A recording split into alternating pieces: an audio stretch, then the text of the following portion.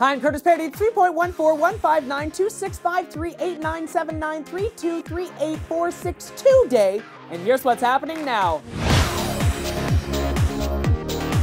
Yes, everyone, it is Pi Day today. Happy Pi Day. That's because it's March 14th, or the third month and 14th day of the year. And if you lived in Austin, Texas, you could have just looked up into the sky where they were writing pi. Next up into data storage type news here, Google Drive has been updated today. Yes, they've dropped the prices of their online storage. You still get 15 gigs of free drive storage, which is nice. Though for $2, you can get 100 gigabytes. But if that 100 gigs just isn't enough, well, they have a 1 terabyte solution, currently available for the low price of $10. It used to cost $50 for that storage space, so $10, that's crazy cheap. Of course, all of this storage goes towards Google Drive, your Gmail, and your Google Plus photos. It just goes to show the constant growth of digital storage. Looking at this picture here is a prime example. Back in 2005, a 128 megabyte card. Now in 2014, 128 gigs. Keeping on the topic of data and online storage here, some bad news. SOPA is back! Yes, look out, the copyright law is making its way back.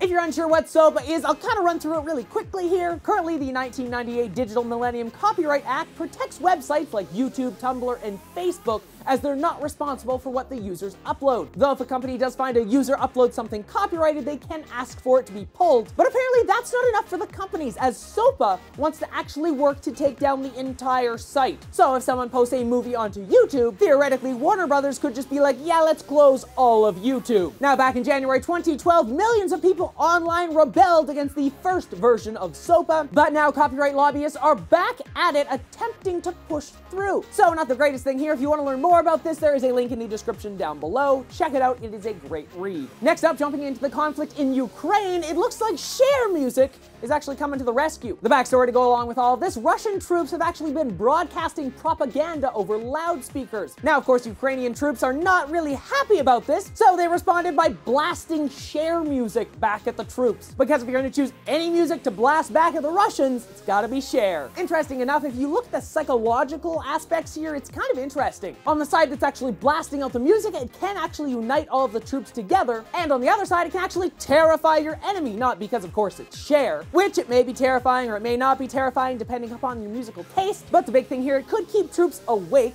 It can then lower morale, and it can actually confuse them. A funny fact here, British naval officers actually blast Britney Spears at Somalian pirates. This actually deters them from attacking the ship. So there you go, Britney Spears and Cher to the rescue. And last in the world news today, let's talk about space and a UK mission up to the ISS. A British astronaut will be heading up to the ISS in the coming year, but he is asking the UK people to actually name the official mission. This means if you submit a name and it gets actually chosen, it will be used on the patches, and it will be used throughout the media to talk about this entire mission. So with that being said, what kind of name can you come up with for the mission to the ISS? I'm not a great person to come up with names, but I think it would be so sweet to be able to have my name or some sort of name that I came up with on something like this. I'd love to hear all the ideas you guys come up with in the comment section down below. Of course, you can also let me know on my Facebook page or Twitter account. Links to those are on screen right now and in the description down below, along with links to all of the other topics I talked about today. And while, of course, you're clicking around down there, why not hit that like button and subscribe, and you can share the show with your friends on social media. Also, don't miss out on the other fun videos I posted on this channel this week, from a new multiplayer Minecraft video to the Great Gatsby house in The Sims 3. You can check those out, there are links on screen right now, and of course in the description down below. Until next time, I'm Curtis Parody, and that's what's happening now.